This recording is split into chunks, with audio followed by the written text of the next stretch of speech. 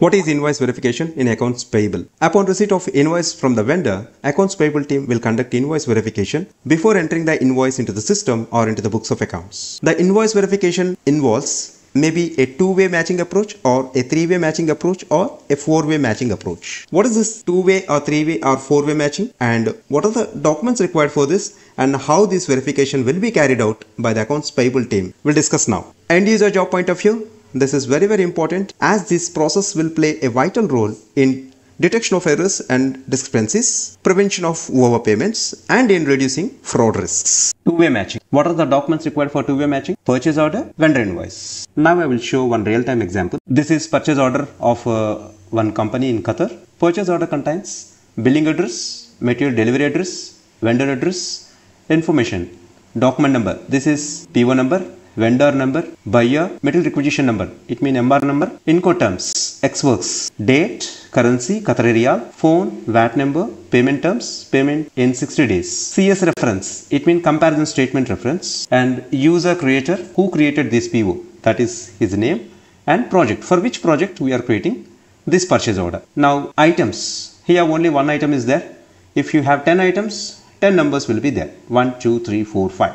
Now item 1, material description. What is this material? Supply of OPC cement. He is supplying OPC cement. Quantity 100. Unit gross 14.25 Qatari Riyal per piece. It means per unit 14.25 Qatari Riyal. Total gross value 1425 Qatari Riyal. And others, scope of work, supply of cement. Delivery terms, ex-factory. Delivery. Material will be collected as per site schedule. Period of delivery, immediate. Payment terms, 60 days credit from the date of invoice. Delivery address, contact person to whom vendor has to contact for delivery. Quotation number, this is vendor quotation number. Then total gross value, if you have given any discount, that discount. This is net amount, total amount net 1425 Qatari Riyal for this purchase order. Now instructions to vendor, if you want to give any specific instructions to vendor, you can give here. And signature of the authorized, who is authorizing this PO, and the date. This is purchase order. Now the second document is vendor invoice. Based on this purchase order, vendor supplied his material and now he submitted his invoice to the accounts payable team. This is vendor invoice he submitted to accounts payable team. What it contains? Customer ID, customer name, PO box, telephone number, date, invoice number, project, for which project, reference number. This is PO reference, payment terms, due date, customer ID, project, delivery note number, item, OPC cement, quantity 100. Price 14.25, amount 14.25, less discount if any, no discount, total due 14.25. He submitted this invoice to the accounts payable team. So two-way matching, material is OPC cement. What are the required documents? Purchase order, vendor invoice. Here purchase order, this is purchase order number and this is vendor invoice number. Quantity 100, unit currency Qatari Riyal, price 14.25, value, total value of the purchase order 1425. Invoice submitted by vendor for the same value. This is vendor invoice and same quantity and same price, same value, same currency, same unit. Like this way, accounts payable team will check in two-way matching system. In this case, there is no discrepancy.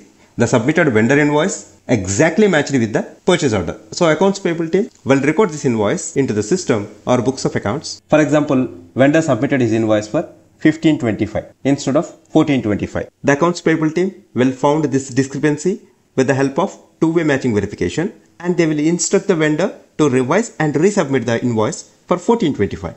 In this way, accounts payable team will control the excess payments to vendors with the help of two-way matching. Now we see the advantage of two-way matching verification. At the same time, we have risk also with this two-way matching verification. What is the risk? May not detect discrepancies in quality and quantity. Quality point of view, if the delivered material is defective as there is no quality inspection test, we can't use that raw material in the production process. If we use that defective raw material in the production process, the output of the finished product will affect very badly. So we can't sell that product in the market, resulting waste of our invested money. Quantity point of view, if vendor delivered less quantity than the purchase order quantity or the invoiced quantity, we don't have delivery check. Results overpayments to the vendor. For example, vendor submitted his invoice for 1425 Qatari Riyal, but he delivered only 60 bags instead of 100 bags. Actually, vendor is supposed to submit his invoice for 855 Qatari Riyal, but he submitted invoice for 1425 Qatari Riyal. What is the gap?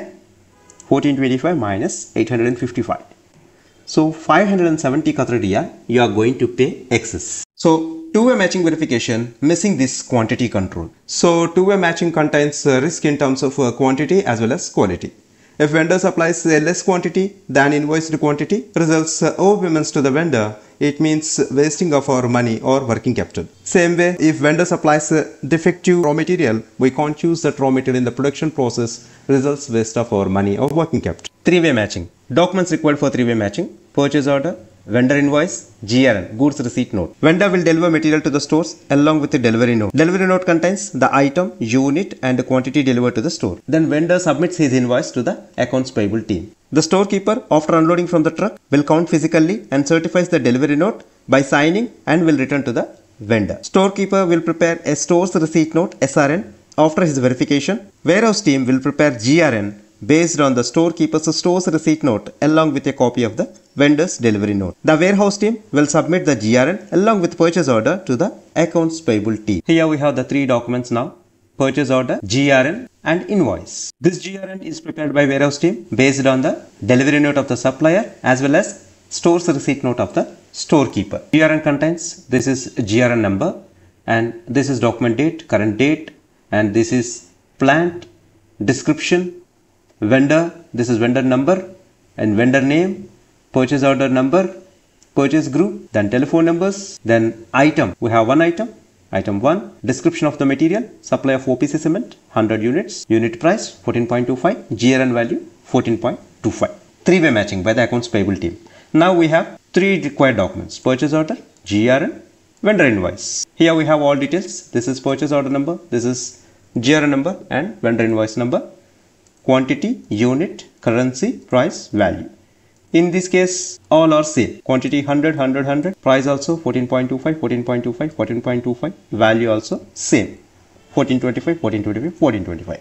In this case, there is no discrepancy. We can record this invoice into the system or into the books of accounts. For example, if vendor submitted his invoice for 1500 or vendor submits his invoice for 1300, straight away accounts payable team will reject this invoice and will send back to the vendor for resubmission. In another case, purchase order 1425 and vendor submitted his invoice for 1425.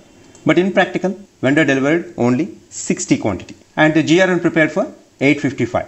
Here we have quantity control through GRN, but vendor submitted his invoice for 1420. So accounts payable team will straightly reject this invoice and will send back to the vendor for resubmission with the corrected value. So we have a quantity control here in three-way matching. But still we have a risk with the three-way matching. What is the risk? May not verify the quality of the products. As there is no inspection slip, we are not very sure about the quality of the material.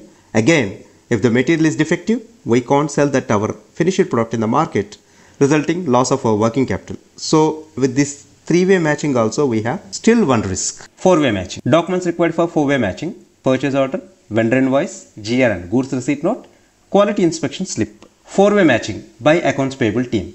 Here we have all: purchase order, GRN, vendor invoice, quality slip. Here everything fine. The purchase order is here. Vendor submitted his invoice for the same value. As per GRN, quantity control we have. We received 100 quantity. Invoice value matched with our GRN quantity. Now the quality risk also finished because we have quality slip. The quality also assured. Now no problem with quality. So we have quantity control as well as quality control. Risk, no risk. In this way, four-way matching will work. It ensures both quantity as well as quality. From this picture, we can observe we have different ways for invoice verification by accounts payable team: two-way matching verification, three-way matching verification, four-way matching verification. What are the documents required for two-way matching? Purchase order and vendor invoice. Here, what is the risk? May not detect discrepancies in quality and quantity. For three-way matching, what are the documents required? Purchase order, GRN, vendor invoice.